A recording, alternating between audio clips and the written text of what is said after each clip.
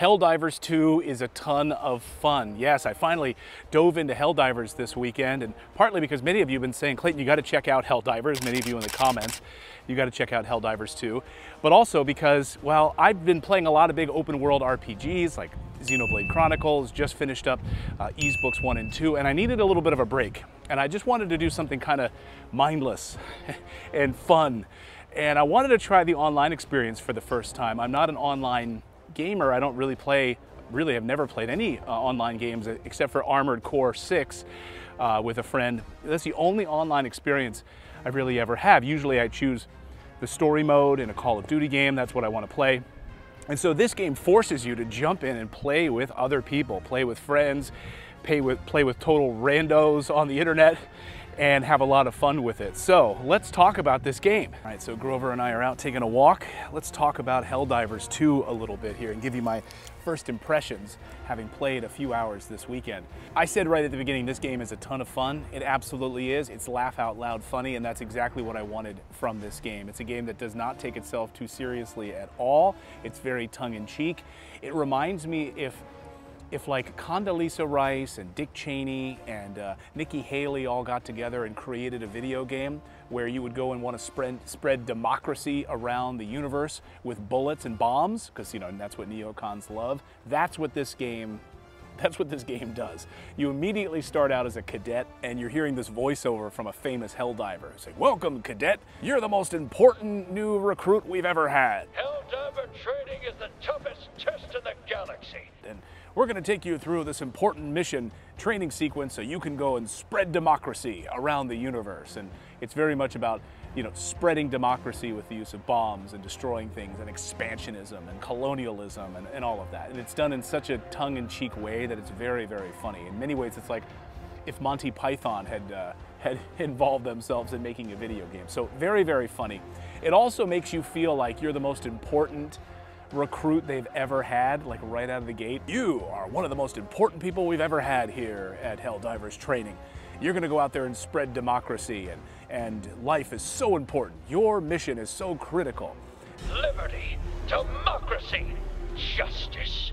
They're in your hands now. And you realize right away that they're, I guess gaslighting you, because you go through different parts of the early training sequences and you have friends like, you're going to be partnering up with individuals and that partner is one of the most important people in your life. And then suddenly, just as he's talking about it, boom, your partner gets killed.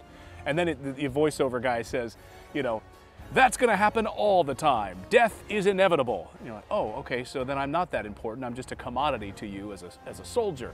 And that makes it even funnier. So, the conceit of the game, of course, is that you are a Helldiver. You have to go and spread democracy and save Super Earth, which is this just massive expansion of humanity across the universe. And I have to say, one really interesting thing that I loved about the game is that you are involved in the planning and expansion of humanity. So you walk up to this war table after your training sequence, and you go to the main war table, and you can see all of the current battles that are taking place around the solar system and the universe right now.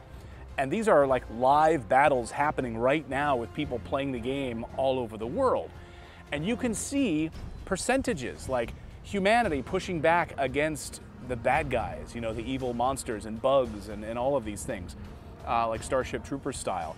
And you get to choose which planet or mission you want to be a part of.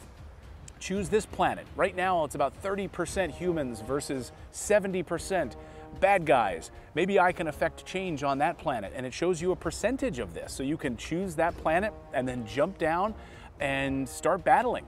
And what's amazing is you're contributing to the percentage. If you win, your mission is successful, that planet will eventually be fully colonized. It'll be fully taken over, and you are responsible for that in part. So it's not just a blind sort of live service game with no consequences, right? It's in many ways, you're really a part of the narrative structure of the game, which is kind of fun. Because again, there is no single player story mode in this game.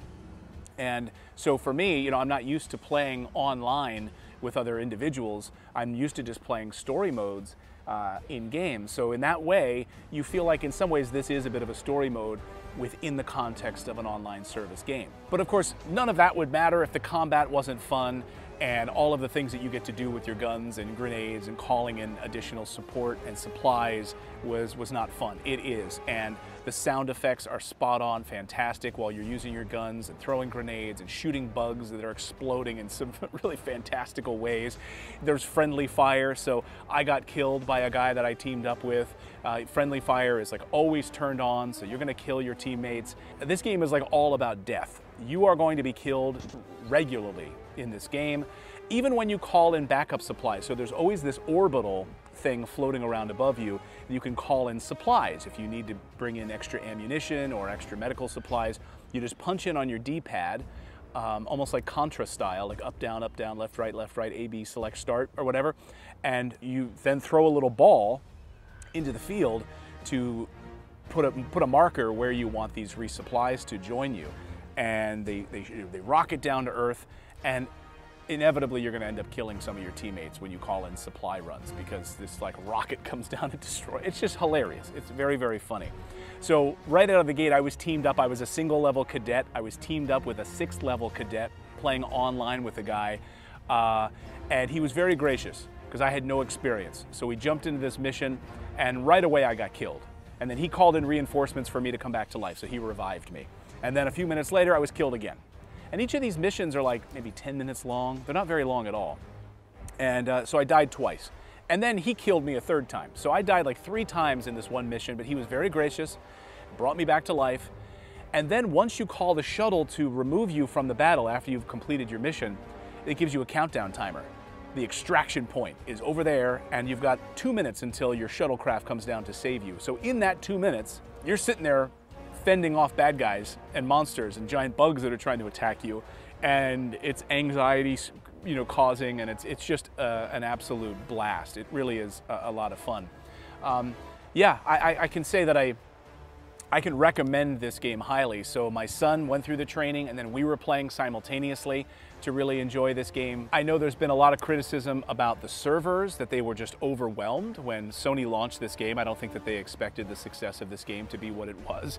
So you had over 500,000 people like trying to play simultaneously, and it just got destroyed. The servers just got destroyed. I have not had any trouble with the servers at all. So maybe this weekend that I'm playing on the 24th of February 2024 right now, they've gotten some extra servers online to be able to handle all of this additional capacity. So I was playing it on a weekend, which is when people are home and off work. So I didn't have any problems with that. I will say I would love for there to be a single story mode in this game.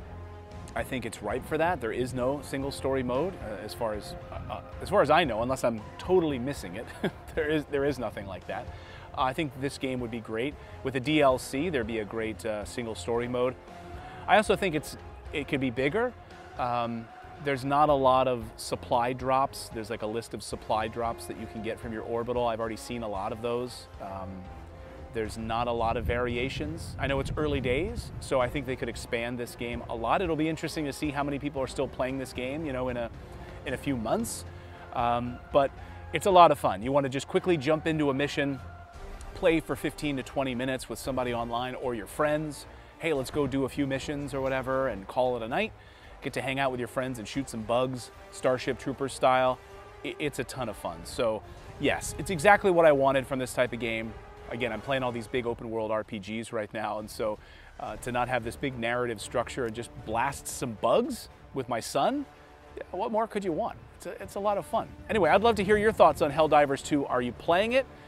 Maybe leave some tips and strategies down in the comments below to help me become a better Helldiver, because right now I'm not that good.